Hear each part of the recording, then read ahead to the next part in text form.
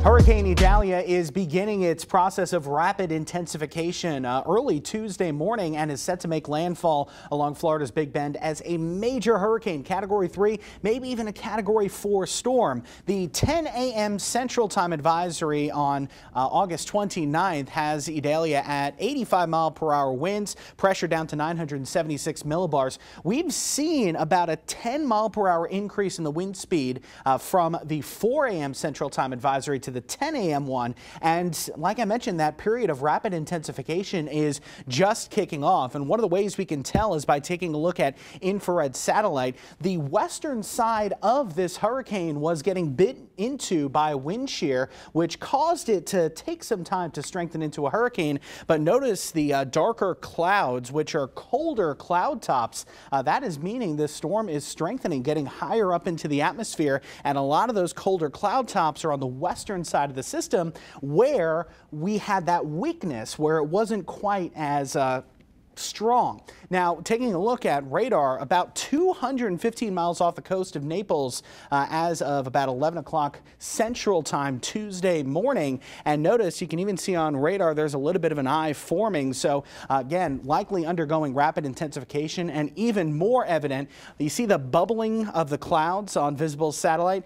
Those are called convective hot towers, and those are indicating that the updrafts around the eye of this storm are getting higher and higher into the atmosphere. A lot of violent, turbulent motion, and eventually, I think before sunset on Tuesday, we are going to be seeing an eye visible on satellite imagery. Now, Category 3 storm, winds of 125 miles per hour, making landfall early Wednesday morning. The threshold to get to a Category 4 storm is right around 130 miles per hour, so we could potentially be dealing with a Category 4 landfall, but honestly, at that point, it's just semantics. 3 or 4. Still a major wind gust threat, still a threat for tornadoes, for storm surge, and some very heavy rain all the way up the Atlantic coast to about the Outer Banks of the Carolinas. That's when the system is going to start to move away. And look at where it is on Sunday. 50-mile-per-hour tropical storm. This system could potentially reorganize. And after this weekend, it's kind of a coin flip as to where the remnants of Idalia, or Tropical Storm Idalia by that point, could go. I want to show you making landfall very close to Steinhatchee, just north of Cedar Key. You can see Timecast with all that heavy rain. Our forecast models really honing in on those downpours, the of course strong winds with this system, and like I mentioned, pretty much moving it right up the Atlantic coastline. Very heavy rain near Savannah, near Charleston, up to Columbia, South Carolina, before the system moves offshore Thursday into Friday. Now, as far as rainfall totals go, it's a very large footprint from the Outer Banks of the Carolinas southwestward down to about the Tampa area. That is where we're going to see a widespread 4 to 6 inch rainfall bullseye, but there will be localized spots, especially along Florida's Big Bend, of 8 to 10 plus inches of rain.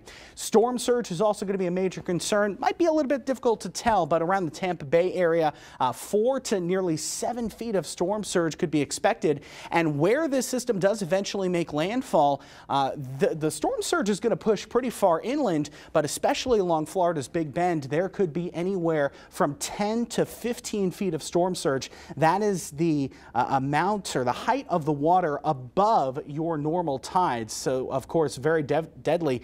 In fact, water is the #1 killer from any sort of tropical system. Not the wind, not the tornado threat, or anything else. It's flooding and storm surge. Notice Timecast, this is the European forecast model, moves it off the Outer Banks Thursday into Friday, and Sunday still a pretty formidable system. Yes, it may just be a tropical storm at this point, but we just don't know what's going to happen with it. Will it regenerate? Where will it go? Those are questions that only time will tell. But notice Timecast, this version, this is the European forecast model, has it just kind of spinning out there very close to Bermuda. This is going to be one we're talking about for quite some time.